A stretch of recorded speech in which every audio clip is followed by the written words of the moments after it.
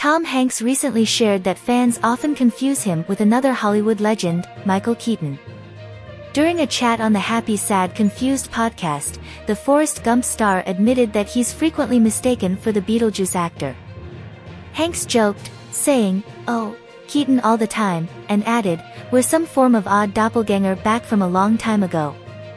He explained that while people don't call out Beetlejuice when they see him, they often ask, "Hey, were you in that?"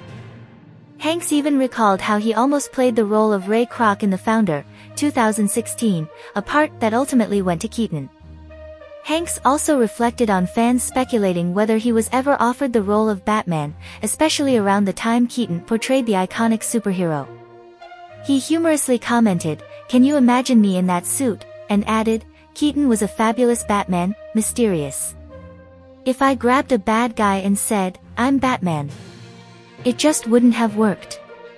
While Hanks clearly admires Keaton's portrayal, he humorously dismissed the idea of him as Batman, emphasizing that it simply wouldn't have been a good fit.